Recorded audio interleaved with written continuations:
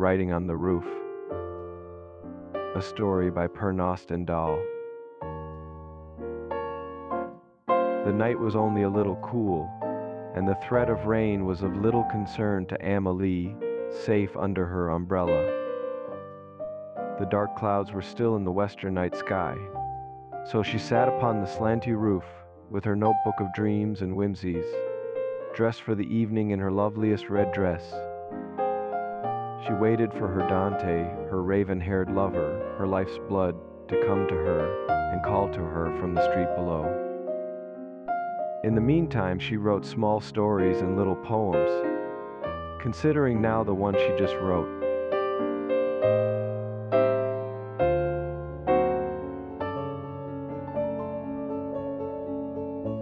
Waiting on the roof.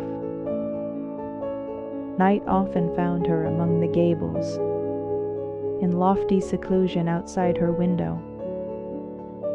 Tonight, she enjoyed the night quiet cool, under bright stars and a brighter horned moon. Perched daintily on the slanty rooftop, in her prettiest red dinner dress, she befriended the nightly ravens, teaching them words in French.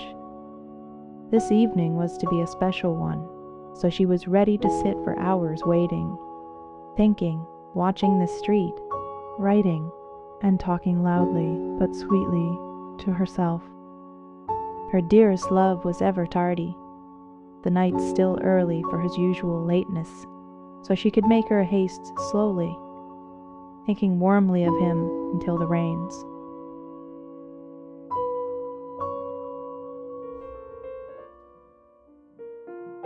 I suppose I am a bit mad, Amélie said to herself after reading her own words. I am on the roof after all, and I do talk to myself, She added. and to the ravens. But acting a little mad, and thinking you're mad, may be better than being mad and not thinking of it. Perhaps, She thought, I should write a poem about madness and give it to my lovely, ever-patient mother. You should find a nice man, settle down, have babies. her mother often said such things, as well as describing, in excessive detail, the other ways in which she should pursue happiness. These usually involved cooking and cleaning and standing with books on one's head, rather than reading them, and squeezing one's feet into very tiny shoes. I'm only 18, Mama. There's time to start a family. Finding men is not a problem, nor is having babies. Finding a man without finding myself, that is more the problem, no? This is how she often replied to Mama, which led to obvious follow-up comments from her, like, What is this finding yourself? You're right here. and, Once you have babies, you'll see. and. Don't you think you're wasting your time with that Dante? So Amélie liked the roof, and the basement, and the crawl space behind her closet, even hiding behind the couch while her mother watched television. The roof of the building was always her favorite, though, a place where she could think, where nobody else ever saw her. Who looks up? Except her Dante. She peered over the edge of the roof, down to the street below, 4 stories down. No Dante yet. Stories. She thought, I'm sure there are many stories below me, right down to the street. she saw Mr. Moulin walk past, far below, presumably just now leaving the building. He walks like he is not in a hurry, yet he is in a hurry, and looking at his watch. Perhaps he's looking for himself as I do, or maybe he goes for a rendezvous with a lover. Certainly he is bearded, and somewhat unpleasant, and extremely old, probably at least 40. But there would be a lover for him, would there not? Or his obsessive interest in his chameleons may conceal something nefarious. Images danced in her head, and she began writing. Monsieur Moulin, a phantom outcast by suspicion. he lived the artifice of a quiet life, a teacher of ancient history, a scholar little noticed by the world. In his evenings of frustration and rage, he lived among whispers of chameleons, his beloved cold-blooded children. In his plotting mind, ever twisting, he saw a dark world taken by reptiles. His children loved his fiery rhetoric and rhythmic torrents of prophecy that sent them roaming invisibly the streets.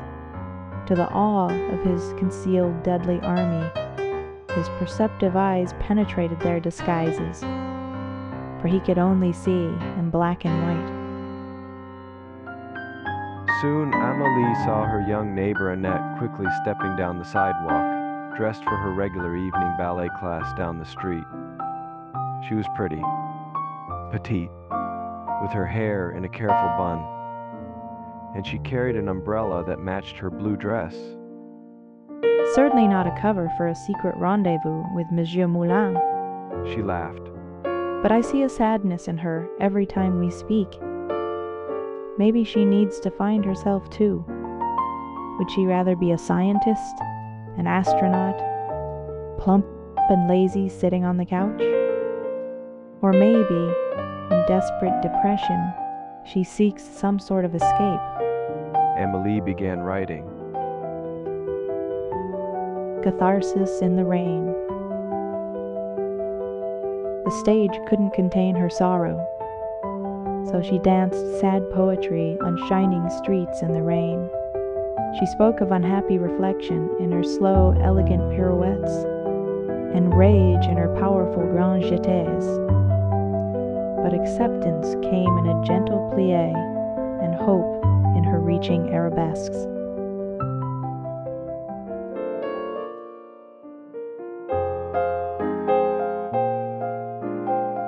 Old man Beaufort now walked on the sidewalk below, apparently coming home after a long evening at the bar, a little unsteady on his feet. His cap was a little askew on his head. He's a nice man, Amélie thought. She sometimes talked to him in the lobby when he asked her to help with his mailbox. She always gave him a sweet peck on the cheek after helping, just to see the sparkle come to his eyes. Does he have friends, or has he outlived everyone of importance in his life? Such thoughts gave her pause.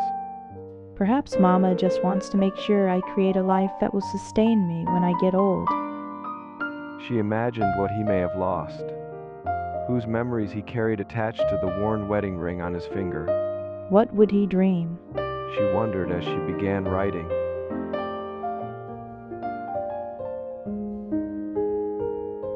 A heart's dreaming. In the quietude of failing health, when graced by dreamful sleep, the ocean took him, again young, to the rocky shore they once knew, to a pageantry of sea and sky, where he could welcome his lost love. Formed of seething, splashing surf, she crashed into his embrace, bringing salty kisses from ardent lips.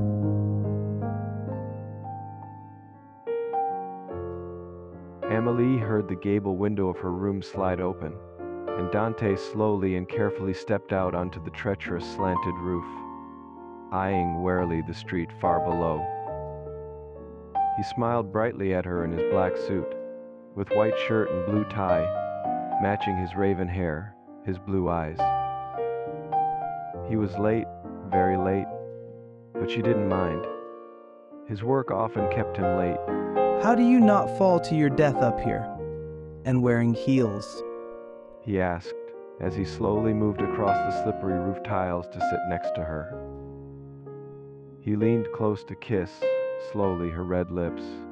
She didn't want to stop, but she gently pushed him away. More importantly, how did you survive Mama's questions to come up here? Amélie laughed at the thought, imagining many clever stories of what may have happened inside their apartment. She wants me to marry you, He said. I was going to wait until dinner, But this is a much more special place for you. He took a small velvet box from his jacket and opened it to reveal a ring of gold and sparkling diamonds. Will you marry me, Amelie? Will you make me happy for the rest of my life? Amelie kissed Dante softly, passionately. No to the first question, love, not yet. And yes to the second one. But please, love, you should continue to ask, as you have done so many times. Amelie smiled, and Dante sighed as she settled into his warm arms. It began to rain lightly, persistently, upon Amelie's umbrella and upon their legs, but they didn't notice, or didn't mind.